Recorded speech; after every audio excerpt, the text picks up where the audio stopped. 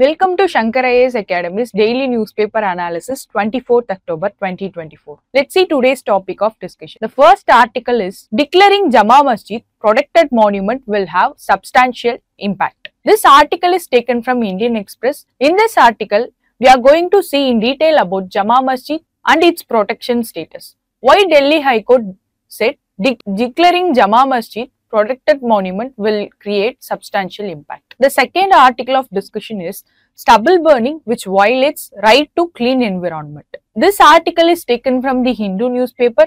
In this article, we are going to discuss what is stubble burning, how stubble burning violates right to clean environment. The third article of discussion is Prime Minister Narendra Modi said BRICS nation to strengthen financial integration. This article is taken from the Hindu newspaper. In this article, we are going to see 16th BRICS summit and its importance. Without any delay, let's get into the article. This article talks about the Archaeological Survey of India told the Delhi High Court that declaring Jama Masjid as a protected monument will disturb the socio-religious harmony in the region. Let's see the key facts about Jama Masjid. It was built under Mughal Emperor of Shah Jahan in the year between 1644 to 1656. It is one of the largest mosques in India, made up of red sandstone and white marbles. This monument was well known for its architectural blend with Islamic, Persian and Indian style. In this monument, there are three architectural highlights. There are three large domes which can be seen in this picture and two minarets in 40 meters and also arched entrances. With this, let's see the key objectives of protected monuments under Ancient Monuments and Archaeological Survey and Remains Act 1958. Conservation. Archaeological Survey of India maintains and restores the monuments and its surrounded spaces. Activity regulation. There are strict rules apply within a 100-meter prohibited zone and a 200 meters regulated zone. They restricted any other activities which affects the monument's structure. Encroachment prevention. Archaeological Survey of India removes illegal encroachments around the monuments. Archaeological Survey of India promotes the site for tourism and research. After that, these monuments are protected under Ancient Monuments and Archaeological Survey and Remains Act 1958 through the Archaeological Survey of India administered under Ministry of Culture. With this information, let's move on to the current issues with respect to protection of Jama Masjid. Currently, this masjid is gone under religious activities and a place of worship. If it is announced protected, it will restrict religious and community activities happen there. And another one is conflict between existing authorities. This mosque was administered under Delhi Waqf Board and managed by Archaeological Survey of India. To avoid this conflict, Delhi High Court suggests some of the measures. They are form a joint committee with Archaeological Survey and Waqf Board. Government should explore collaborative conservation without disturbing religious functions and also consider Jama Masjid as partially protected monument. With this information, let's conclude this article with prelims practice question. With reference to Ancient Monument and Archaeological Sites and Remains Act 1958, consider the following statements. Statement 1. The Archaeological Survey of India is responsible for declaring monuments as protected under the Act. Once a monument is declared protected, construction activities within a 500 meters radius are strictly prohibited. Religious monuments that are actively used for worship cannot be declared protected under the Act. Which of the statement given above are correct? Option A, 1 only. Option B, 1 and 2 only. Option C, 2 and 3 only. Option D, 1, 2 and 3. The correct answer is option A, 1 only. With this, let's move on to next article. This article speaks about the importance of 16th BRICS summit. In this summit, Prime Minister Narendra Modi said BRICS nation should strengthen the financial integration. With this statement, let's get into that. BRICS is an acronym of 5 major emerging economies. They are Brazil, Russia, India, China and South Africa. with this information, let's get into the formation and emergence of BRICS. Initially in 2006, it was started as BRIC with the member of Brazil, Russia, India and China. After that, in 2009, its first formal meet was conducted in Russia.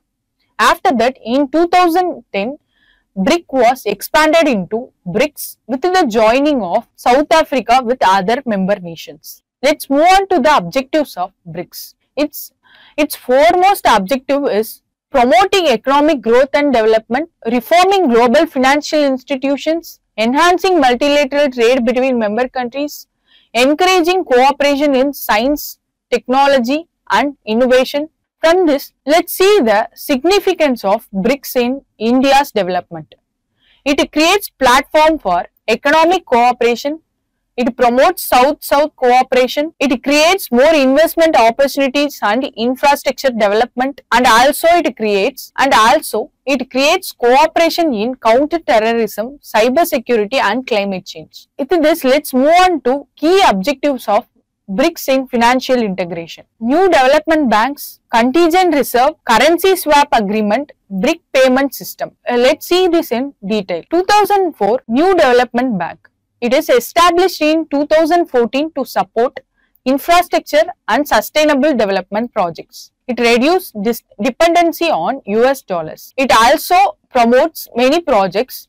The major projects are renewable energy and urban infrastructure. With this, let's move on to contingent reserve agreement.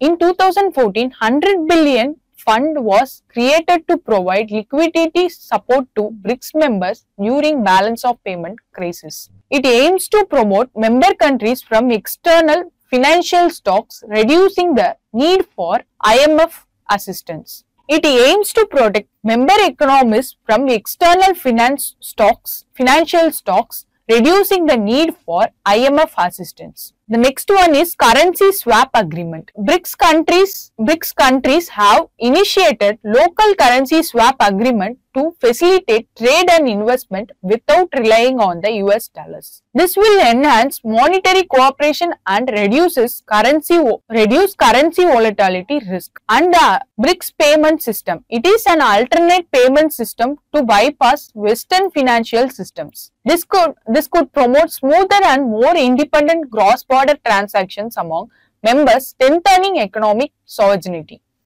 With this, let's conclude this article with prelims practice question. Which of the following is not a founding member of BRICS? Option A, Brazil. Option B, India. Option C, South Africa. Option D, China. The answer is South Africa. Option C. With this, let's move on to next article.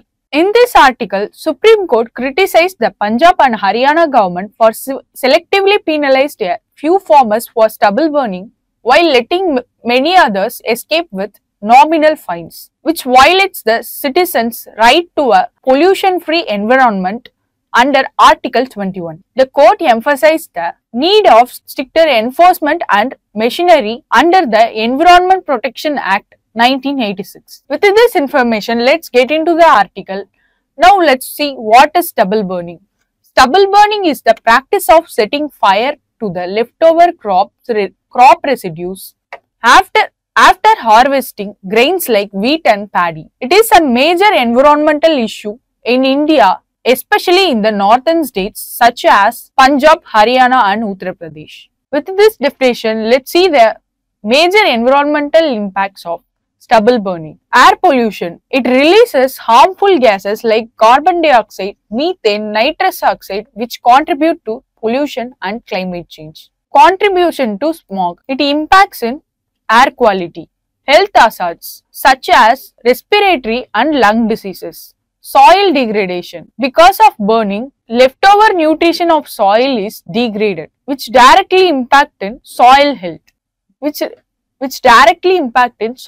Reduced visibility because of smog created in the atmosphere, which leads to accidents. Impact on biodiversity. Stubble burning can harm local biodiversity, particularly small insects, birds and small mammals around the location where crop residues are burnt. With this, let's move on to the pros and cons of stubble burning. First, let us see the advantages of stubble burning. Farmers clear their fields quickly and cheaply without needing to spend on labor or machineries. Timely land preparation. Burning stubbles allow farmers to prepare their land for the next crop cycle, especially between rice and wheat cultivation. And another one is prevention of pest infestation. Farmers believe that stubble burning helps in reducing pest infestation by killing pests and their eggs in the residual stubble. And let's move on to disadvantages of stubble burning. Continuous burning diminishes the soil's fertility. India's international reputation as country tackling climate change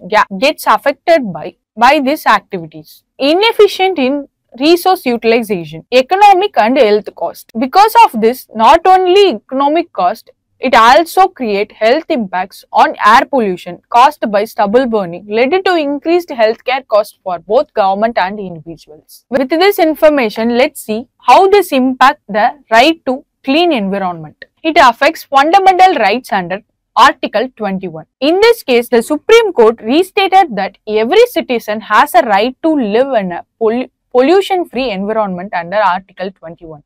Lack of proper machinery. The court pointed out that absence of proper mechanism for enforcing penalties under Section 15 of Environment Protection Act 1986. Environmental laws. Air Prevention and Control of Pollution Act 1981. This provides the regulation of air pollution for agricultural activities like stubble burning. States are mandated to control activities contributing to air pollution, including enforcing fines and penalties. With this information, let's conclude this article with prelims practice question. Consider the following statements regarding stubble burning in India. Statement 1. Stubble burning contributes to air pollution by releasing harmful gases like carbon dioxide, methane and nitrous oxides. Statement 2. The Supreme Court of India has declared that stubble burning violates the right to a clean environment under Article 21 of the Indian Constitution. The Environment Protection Act 1986 has specific provision for penalizing those involved in stubble burning. From this, which of the statements given above is or are correct? Option A, 1 only. Option B, 1 and 2 only. Option C, 2 and 3 only. Option D, 1, 2 and 3. The correct answer is option D, 1, 2 and 3. That's all about today's articles. In the conclusion, if you like this video, share it to your friends, give your valuable comments and don't forget to subscribe this channel. Thank you.